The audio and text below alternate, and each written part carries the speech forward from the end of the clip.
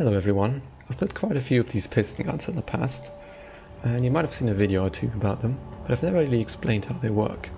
So here we go. But before we explain how these in particular work, let's go back a bit to a slightly simpler design. This is essentially my recreation of what I think is the first piston gun ever, made by Elysius in 2018 or something. I've only seen a YouTube video. I don't think it was ever on the workshop. And, well, it has this piston here, and that's of course the most crucial part. If we extend it, we can see this landing gear here locks.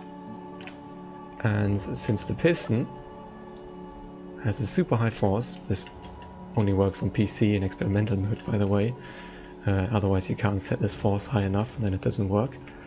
Because of this super high force, you can just retract the piston despite it pretty much being locked by this landing gear, which is still locked, as you can see. And if we now unlock the landing gear, the whole thing just snaps forward. And this is essentially just the mechanism with which we can launch stuff. Piston head wants to be where the piston is here, piston head is there, so it just snaps towards the piston. Now I've made two timers. First one unlocks the landing gear, triggers the next one, and the second one just unlocks this merge block. For some reason this needs to be on a subgrid. I don't really know why, but this is just a rotor. There's nothing fancy about that. So let's launch it, and there you go. It just flies off. But as you can see, it's super slow, super weak. I didn't really try to improve this in any way. And to be honest, it was initially never really that popular because they're just better Clang guns, and this is just kind of weak. You also can't put it on a ship because it just totally freaks out everything. So for a long time, pretty much nothing happened, and then in 2020, some Chinese dude just comes along and releases this monstrosity with 3 massive Clang guns in here. And let me look inside. There's a ton of pistons stacked on top of each other, and it even has this weird setup here with 2 rotors that are actually attached to this rotor head here. Both of these rotors are attached to the same rotor head, and that is the magical trick to break the speed limit. I'm going to explain how that works in a minute. Let's test this out real quick first. So I don't know how he did it, but you can see everything is in Chinese and somehow he figured out how to make these piston guns way more effective, and at the same time, that sounds sketchy, at the same time also break the speed limit. I spent a long time trying to reverse engineer this. It's pretty difficult if everything is in Chinese. So the basic principle of this is essentially the same. We still have pistons, this time 2 stacked on top of each other, and we still have something to attach and detach it. This time it's not a landing gear but a rotor instead. It just is a bit more reliable, but that's pretty much the same. There's also a rotor here now. This basically makes this gun way more stable, and it allows you to put it on a ship and not just as a station. And also copy this double rotor trick from the Chinese dude, which allows this gun to break the speed limit. Let me demonstrate that real quick. As you can see, it's pretty fast. So how does this work? How does it break the speed limit? Well, essentially, the speed limit doesn't apply to subgrids. Subgrids can just break the speed limit by default, and they sort of have their own speed limit, which is 1060 meters per second. All of this stuff, it's all just subgrids, and everything here can just break the speed limit. However, once you detach the projectile, normally it should get set back to the speed limit. But because it is attached through 2 rotors connected to the same rotor head, the game still thinks that it's a subgrid after you've detached it by just shooting this with the Gatling gun. So if I shoot just somewhere into the... Oh wait, let me have an idea how to show this. if I take these blocks, throw them on the hut. Oh, I think we need an antenna too. There we go. And then fire.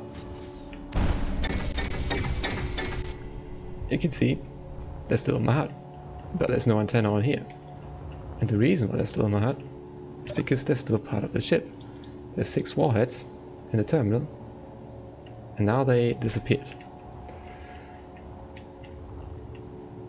The reason why they disappear here is actually because they're like remotely detonated, and I made a timer for that to remote detonate them after like 4 kilometers. The reason for that is if they get too far away, essentially it crashes your game, because the game has to load a ton of asteroids and just everything between the projectile and the gun. It has to load more and more stuff, and eventually you just run out of RAM and the game crashes.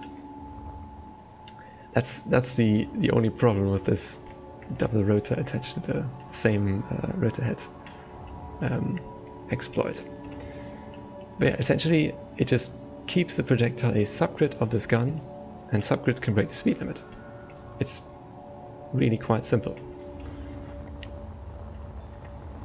Now, because of these problems, I made a new version, and for this one I actually used 2 hinges that connect to the same hinge head. So the red one is the hinge head, and then this grey one and the white one, those are the hinges. Because you can't actually place them in the same spot, I had to place one of the hinges on another subgrid, which is like connected by these rotors here. So all of this is one grid, right? The hinge and stuff, and then this is another grid. And both of these hinges are attached to the same hinge head. Everything else is essentially the same. There's 3 pistons now, so it's a bit faster. And the cool thing about this is that you can actually detach one of the hinges. Let me see if I can find the timers here.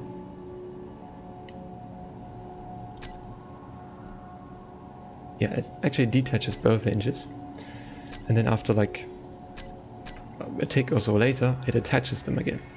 And what this does is that it essentially turns the projectile into its own grid. So if I go in the entity list here, you can see right away it turns into its own grid. And it's a bit faster, which is also cool. And yeah, this just prevents the game from crashing, prevents all this nasty stuff that happens if you use 2 rotors. So that was a bit of an improvement. And then also made a large grid version, and this time it actually uses 2 pistons, which I think is the most elegant solution, because a piston is long enough that you can just extend it through another piston. And both of these pistons just attach to the same piston head. Sadly, the piston doesn't have an attach button, so you need to do it with a small script. Where is it? There. It's a really small script. All it does is just attach the piston and detach it, so that again the game doesn't crash.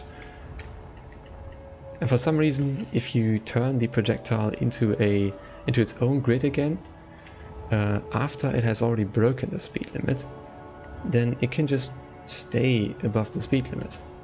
I don't really know how that works, but the only way like the game resets it, that's powerful. The only way the game resets it to the speed limit is if it has thrusters or a cockpit, I think. And you could actually accelerate this projectile even further after it has left the gun with the artificial mass blocks and gravity generators.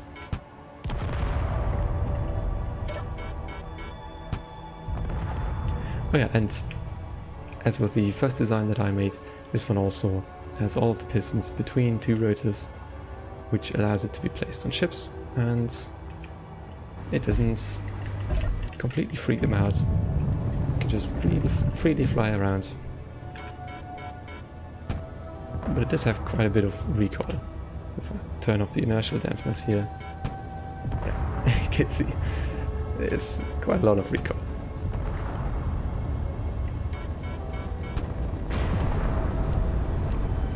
Alright, that's basically it. If you have any questions, feel free to ask them in the comments. Oh, I should probably mention what the ship is I'm shooting at. It's just a new ship I'm building. It's still gonna take a long time, but I'll finish it eventually. Alright, thanks for watching, and see you soon. Bye.